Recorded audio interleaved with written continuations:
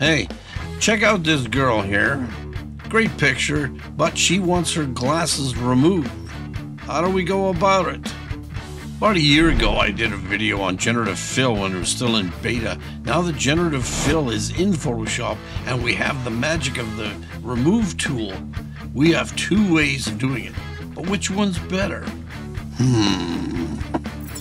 Problem with using any tool to remove glasses is how it might distort the face or the hair or something else on the face. But let's see how the remove tool and generative fill now in 2024 will do. Alright, let's see how the remove tool removes glasses from someone's face. The first thing we're going to do is we're going to make a new layer, and we'll call it remove tool. Enter. So let's go over here and let's grab our remove tool. Now let's zoom in a bit here. Now up here, I've got remove after each stroke unchecked. I never have this checked, so it can give us our best options. So if we go over here, let's make our brush a little bit bigger. If you go around, keeping the cursor right kind of in the middle of the glasses here, let's get a good selection. All the way around. This is the issue. It wants to select everything, which is a cool feature, but not for this. You can hold your Alt key down and kind of get back what you want, but that's a pain. So let's undo. Let's go around the clock. We'll start at 12 and go to 9. Lift up. Go to 6. Same thing. Go to 3. Let's grab the nose piece. And go back to 12. Dab. Hold your shift key down. Perfect straight line. Now let's grab this. And then we'll start over here. 12. 9. 6. 3.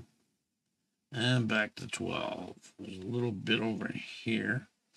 Now let's grab the arm over here. Now, if you want, you can hold down your Alt key and let's make the selection a little bit better. We don't have to have a lot of it, but let's make sure that the selection is a good one for you. Let's clean up this bit about here. Now that looks like a good selection. So next thing we'll do, let's get the nose piece here. Now let's hit enter. Remove tool will do its thing. And bam, the glasses are gone. There's a little section here that needs to be fixed. So let's make our brush a little bit smaller and just go over here and fix that. Enter. Same thing over here. It's a little bit of stuff. Enter. Now let's zoom out. Wow, glasses are gone. Before, after. Before, after. Cool, good looking stuff. All right, now that we've done the remove tool, let's turn that layer off. I'll go back here, select your background. What you can do is make a copy of the layer if you wish. Now, what I like to use, once we zoom in a bit here, I'm going to hit B for the brush, make sure that I'm flows 100% and that I'm painting with black over here. Now let's hit the Q key. We're going to do quick mask. Now, if you don't have a cursor, you can go up to Edit, Preferences, and Cursors, and put it right here, Show Crosshair in the brush tip. I like to have it there just for an option to get a little more accurate. So let's do the same thing, except we don't have to worry about going all the way around. And let's paint away here. Let's grab a bit of this. Go all the way around. Nose piece. Dab. Shift button, make a perfect straight line. Grab this piece. And then once again, we'll go all the way around. Grab the nose piece. A little bit over there. And now we've got our selection. Now, the cool thing is, though, if you want, it looks like it's a bit much around here, and in here we might be attacking the hair. So hit your X key to paint white, and let's make this selection a little bit better. I want to have as much stuff not changing with the face as possible. So let's clean our selection up. That looks pretty good. Hit X for black again and hit the Q key. There's our selection. So let's go up to Generative Fill, type in the word remove, enter. It'll do its thing. And here we go. Let's zoom out a bit. Looks unreal. Here's number 1, number 2, and number 3. Number 2, number 1. I'm digging number 3. It looks like it's the best selection. So what we'll do is we'll remove number 2, number 1 to keep file size down. Now let's check things out.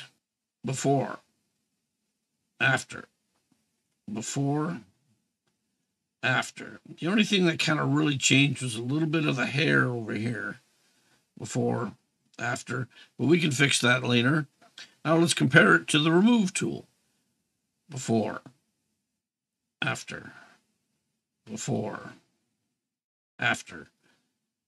To me, it looks like that the remove tool did less damage to the hair, but I'm still going with Generative Fill on this. It did an amazing job of removing the glasses. She looks great. Well, there you have it.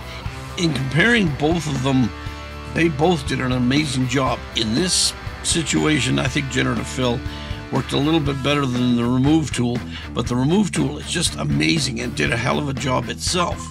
Check it out. If you got a picture that needs glasses removed, check out both of them. See what they do for you. If this tutorial helped you at all, please like and hit that subscribe button for more tutorials on Photoshop. I'm Don from Photo 911. See ya.